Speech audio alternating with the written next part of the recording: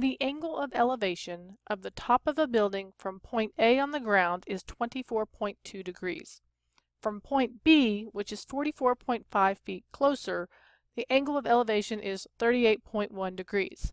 What is the height of the building? Well, I can assure you that when I read this, I was overwhelmed. It's got point A, it's got an angle of elevation, it's got a point B, which is closer, and it's also got an angle of elevation. And then I've got to go find the height. What in the world am I going to do? Well, I'm going to first draw a picture. I've learned really quickly that with trig, the best thing that you can do is draw a picture to at least try to get some simulation in your mind of what is actually going on. So I've got this point A, and it says that there's this building somewhere over here that I'm looking at, and I'm going to call that, I don't know, how about C, because it gave me an A and a B already. And it says that I've got the ground happening here.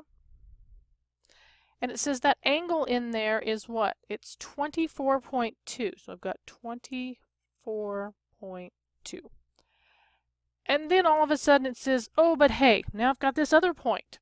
And it is 44.5 feet closer. So this is 45.5 feet. And now its angle of elevation up to that same point, because it's the same building, well, now that's 38.1. So this angle right here is 38.1. And they all converge to the same place, so then we're going to have to come down here. I kind of missed it by a little bit. And this is going to be, not B, because we've already used B. This is going to be a right triangle. How about we just say that? So I've got a picture. Now, I notice what that looks like to me is it looks like two triangles, right? So let's look at triangle ABC. So that's this little one in here. Let me label this point. This is B. So let's look at triangle ABC. Well, I can find all of my angles, right? I know that angle A is 24.2.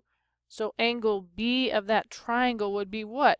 Well, it would be 180 minus 38.1, which is going to be 141.9. So I've got that. And remember, I got that because I took, this is a straight line for where we said the ground is, and I already know that the right side of that angle is 38.1. If I subtract that from 180, I find the other side of that angle.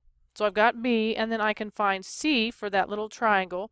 And what's that going to be? Well, I'm going to take 180 for the whole triangle, subtract 141.9 minus 24.2, and I'm going to get 13.9. Okay, so how is that going to help me? Well, I need to get some more angles, right? So I'm going to go ahead and draw another little picture so I can kind of maybe see more of an idea of what's going on. So I've got the triangle there, so that's going to be A, B, and C. And then over here, I've got this one coming down. Let's call this D, because I need some more letters. And now I need to find this side right here, which is going to be A. And how am I going to find that? Well, I'm going to use the law of sines, because if you recall, we know this distance right here, which is 44.5.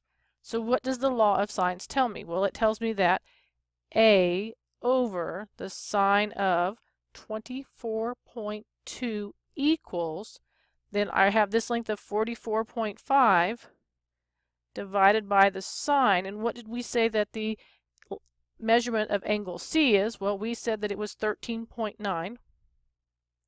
So when I solve for A, I'm going to get 44.5 sine 24.2 divided by the sine of 13.9, and then my calculator is so awesome that it's going to tell me it is 75.9.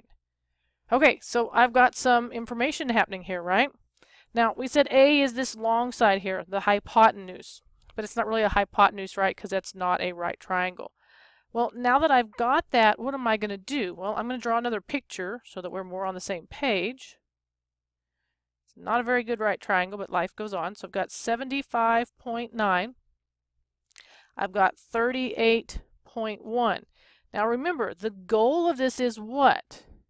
That we are looking for the height of this building.